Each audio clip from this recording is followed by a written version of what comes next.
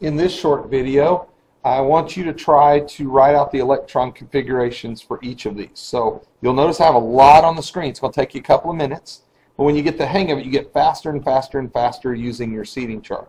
Okay? So what I want you to do is I want you to do these 1, 2, 3, 4, 5, 6, 7, 8, 9, 10, 11 electron configurations. Pause it. Come back here in just a second. All right, let's see how you did. I'm going to move through these quickly because I do them a lot, so I'm a little bit faster. But let's see what you get.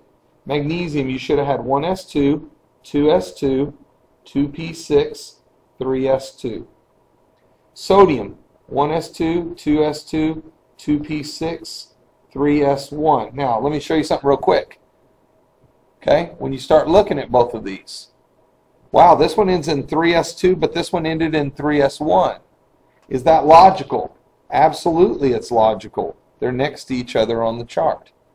Sodium and magnesium. So that makes it a little easier.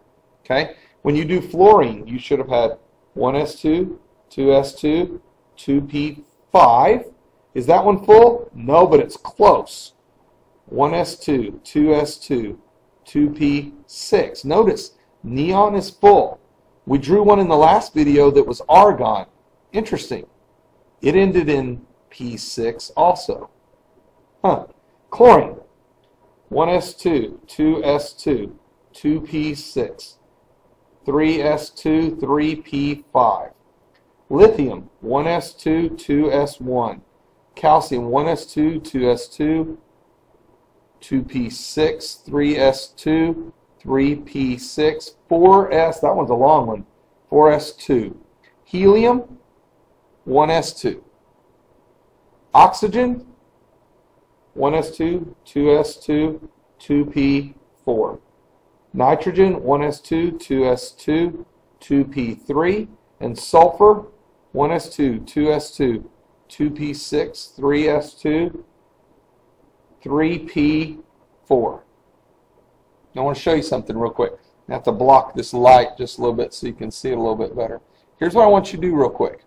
I'm going to give you a hint, and then I want you to do the same thing. There are some patterns that I see in these electron configurations. I'm going to give you one. Watch this. Notice that magnesium and calcium look a lot alike. Not in their long configuration, but look what they end in. S2, S2. See if you can match up some other partners. Pause the video. We'll come back and see how you did. All right, here are the partners you should have gotten. Sodium, looks like that one. Lithium. You'll notice that fluorine and chlorine look alike. They end in P5. Oxygen and sulfur look alike. P4.